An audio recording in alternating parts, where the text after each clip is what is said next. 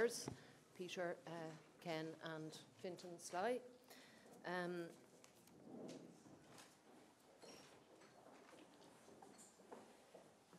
I can assure you I have no intention of going through all those slides.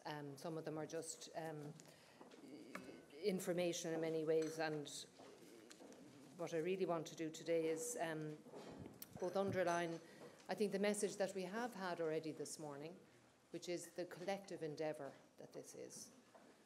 This is about, while energy might be at the heart of so much of the climate change agenda, it is an endeavour in a global sense, in a national sense, and in a European sense that requires all aspects of the economy, all aspects of society to pull together as one. And in terms of energy, in terms of the national collective endeavour around energy, just to maybe remind us all that we do intend to produce a new energy policy framework by the end of the year. And in the context of policy certainty, such a statement of direction is hugely important. It will also mark the momentous, indeed in some ways catastrophic changes since 2007, and is a good moment at which to embark on setting some of those new directions. Now, I've just thrown up those are no surprise to anyone in this room, but just in terms of where we're at,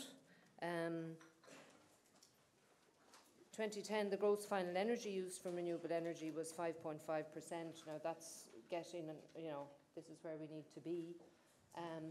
There have been significant developments, but it's still a huge challenge, particularly around the heating, and I'll come back to transport. Electricity, 15% installed capacity, and I think Fintan, correct me if I'm wrong, but on Christmas Day we had around 42% wind on the system all day, which was if nothing else, a remarkable vindication of the All Ireland Grid study, which noted 42%. Anyway, one of the things that I just thought should be worth touching on today, and it's as much to kind of provoke a bit of discussion as anything else, is are Europe's legally binding targets paying off in the renewable energy sphere? And maybe just to start with, reminding ourselves that Ireland's energy policy set firmly in the European Union and in the global and international context. We have had over the last 5 years an array of seminal strategy and policy documents from the European Commission. We have had successive endorsements by the European Council of the need to put energy policy at the heart of both economic policy and climate change. We will have the new communication on renewable energy from the Commission later this year, which I would envisage will be an item for much interesting discussion during the Irish presidency in the first half of 2013. And we have the current work on the Energy Efficiency Directive, which our Danish colleagues currently in the presidency are moving ambitiously ahead, building on, I have to say, the very excellent work done by the Polish presidency towards the end of last year. And I would say that energy efficiency, which is part of the session to follow with my esteemed colleague Brian Motherway leading off, energy efficiency is the most fundamental part of all of this. And we haven't even begun in global terms to realise the potential in that sphere. The door to 2 degrees is closing. The International Energy Agency has made that quite clear in its most recent energy outlook. If we don't take the kind of actions that we need to take now, investment will be locked down, and the kind of challenges that previous speakers and colleagues outlined earlier today will be pretty much impossible. So, in terms of renewable energy and the Irish context, the point I want to make is that we are not doing something that bucks a trend anywhere else. And Geraldine Talon spoke this morning about the low carbon investments in the US, in China, in Korea and India. We've made good progress, but we still have a very long way to go in terms of realising the potential that renewable energy offers. And just on the targets issue, there are a number of schools of thought. There are those that would dismiss targets as a means of achieving anything. But I think the Commission's own analysis is that 62% of Europe's energy generation investment in 2009 being in renewables is a big contrast to where we were at in 2004 and 2005. And I think the general sort of consensus that by 2020 it could be 37% of the electricity mix, a doubling of consumption between 2005 and 2020. If that all happens, then I am unashamedly of the view that targets do work. And targets set a political benchmark. They set us something to achieve. One of the big debates in the European Union over the last 7 years has been whether there should be an energy efficiency target. And that's maybe something that probably will come up in the next session as to whether a binding target in energy efficiency would indeed be the way to go. The current direction is very much binding measures as opposed to a target. But I think I believe targets work. They are a means to an end. They're not an end in themselves. The policy context in which we're doing all of this is as much about economic policy, it's about sustainable development policy, it's about climate change, and it is also about competitiveness, which brings us back to the point that Eamon Ryan raised this morning. Low carbon economy, renewable energy is about competitiveness as much as everything else. And the European ambition is Ireland's ambition, and it is also Ireland's opportunity. People have spoken this morning about some of the unique characteristics and profile of our greenhouse gas emission.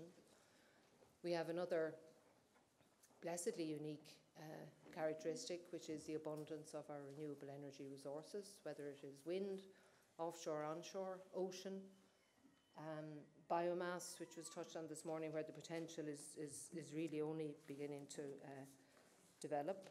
So I believe in targets, and I believe that the coordination, the increased coordination of energy policy across Europe is something which will continue to motivate and deliver change in the interest of this country. Now, it was kind of, I know that Neil Walker actually raised this point earlier on, and I had just been thinking about this and throwing up the slide, just as much for people to be thinking about this, because there is a debate going on, and there are two very opposed schools of thought in terms of whether renewable energy incentives are actually in some way interfering with cap and trade, with the price of carbon and so on, and that basically there would be a school of thought that says, you know, don't do it. And in this regard, I'd commend you all to pay very close attention to the research work that goes on in the International Energy Agency, which has done quite a bit of work on this particular issue and on a whole range of others. And this is some of the research work, not the obvious sort of set pieces every year. But IEA is, you know, at the heart of the evidence-based approach for all that we do in policy, for all the members of the IEA and in many ways supporting the European Union. There is the view that CO2 prices alone will deliver, but just some of colleagues might want to comment on that later on in terms of whether the discussion we had this morning on Paul Harris's analysis points to the, you know, whether the CO2 mechanism can deliver right now. There are, as we know, very many drivers of renewable energy deployment policy. There's energy security, there's energy access, there's the balance of payments, there's environmental, there's jobs, competitiveness, economic opportunity, and investment opportunity. And at a moment when this country needs that investment, I think it is behoved on us all to ensure that we create those conditions that are conducive to investment in the renewable energy sector, in the green tech sector, because this is an opportunity. And when people tell me that the cost of renewable energy incentives, that this is of concern, and there are plenty of those who will debate that point. First of all, I firmly believe that renewable energy deployment now, and this is part of the IEA analysis as well, unlocks longer-term climate change mitigation and reduces longer-term costs. We need to take the longer-term perspective when it comes to investment in renewable energy. Let me throw another figure at you. In 2010, $66 billion was spent worldwide on renewable energy incentives. In the same year, somewhat in excess of $400 billion was spent on fossil fuel subsidies. Now, I think that sum says something in its own right, so keep that in your heads. Now, delivering on Ireland's 2020 targets. There are, I must be frank, any number of challenges still. We certainly have not got it entirely right.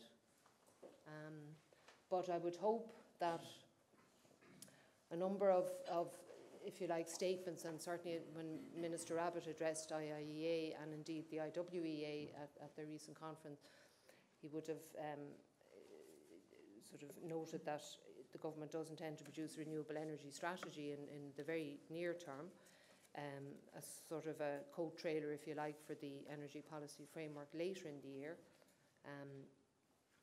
So we do need that policy certainty about direction. We need predictable, transparent support frameworks. We need the refits to be predictable. We need them to be commensurate with what is the support required for the individual technologies. We need regulatory certainty, support in renewable energy, and indeed all kinds of generation in the long-term interest of consumers. And I appreciate that the Commission for Energy Regulation has to do God's work most of the time, and I am always in admiration of the difficult and increasingly difficult and complex decisions that have to be made by Sara, by the SEM committee, and it's not getting any easier, and perhaps the point we've got to in terms of development means that the decisions are becoming ever harder, and that is of itself a big challenge. Cost-effective, timely investment in grid. That is a priority, not just, may I say, for renewable energy development in the regions, but for regional economic development. And I think it's important that that business and those concerned about economic regeneration and renewal get that message out, that investing in transmission is about enabling FDI in the regions, about ensuring the robust highways, if you like, for economic development, and absolutely critical for moving large amounts of renewable energy from west to east, from south to north. So we need that infrastructure, and that message needs to keep going forth. Big challenge is around coherence between environmental and renewable energy objectives and planning and permitting procedures. But the coherence on this one is something that the European Commission itself increasingly recognises and kind of struggles with. And I think, without exception, every jurisdiction struggles with it, that there is a kind of a conundrum there in terms of how do we balance the two. And I do believe that is something that at a national level we need to invest more time and effort in trying to resolve. Paul McKiernan talked about bioenergy, as did Ger Bergen and Kieran.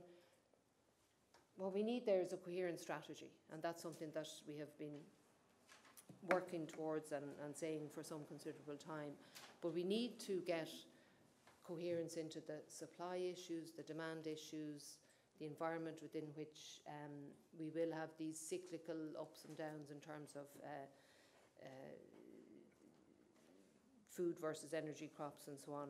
But there is, if I was to see one thing that is really missing, a bioenergy strategy is something that we are working very actively to deliver, and I would hope, working with our colleagues in agriculture and elsewhere, that that can be forthcoming fairly soon.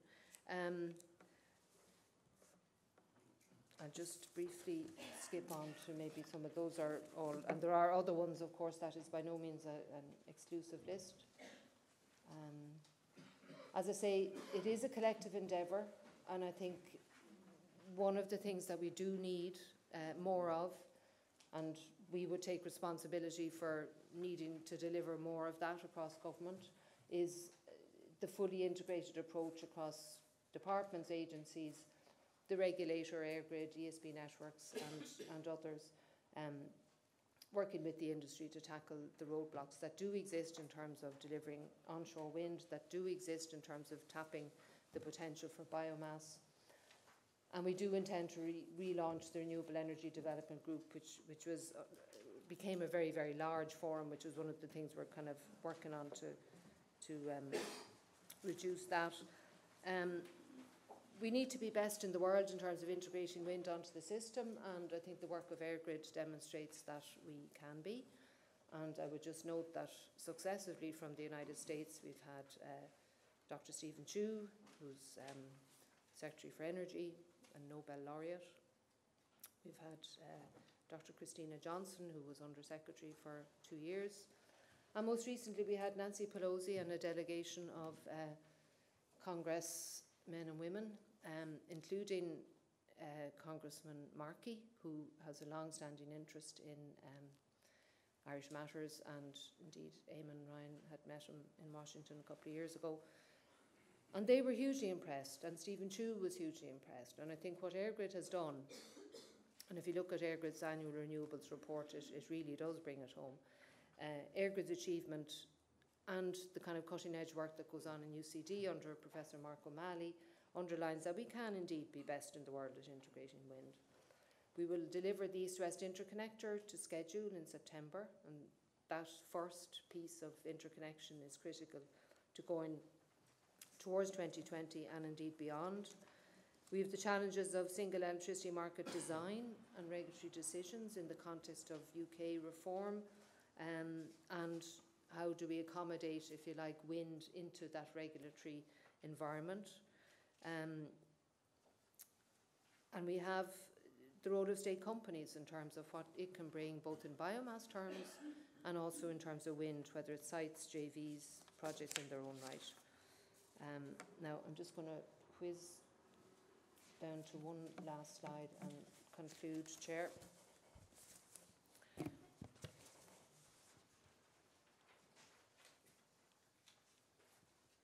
You can, I mean, these are all very familiar to you.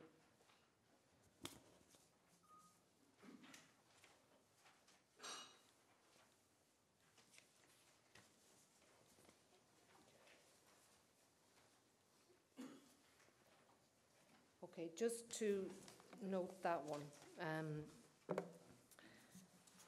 in the context of the debate today, and also again to note that when we hear the challenges in transport and agriculture, it does tend to come back to energy to supply the solutions. And energy policy as such alone cannot supply all the solutions. But nonetheless, and if I may note there that biofuels and EVs, I again make no apology for believing that the electrification of transport is going to be a key and faster than we think part of the solution to the oil-intensive use in the transport sector. And I'd put money on it if anyone's on for that. Finally, and again it's apropos of that, you know, I'm a historian by training, so if you go back into time, there are endless apocalyptic predictions about society and what's going to happen and so on. And inevitably, the human race shows outstanding creativity and resilience in coming up with the solutions. And I firmly believe that technology will deliver, but it must be allied with visionary leadership. And that, I think, and resolute leadership. And that is what the energy climate change agenda needs above all, at international level, at European level, and here at home. And just finally, I want to make another point, which is there are 1.4 billion people in the world who do not have access to electricity. And renewable energy is part of the solution for them. They also tend to live in regions who are likely to be the most horribly exposed to the catastrophe of climate change. Sustainable energy, distributed energy is part of the solution for those, and we must remember that climate change and sustainable energy is, in that context, as much a social justice issue as it is an economic issue. Thank you very much.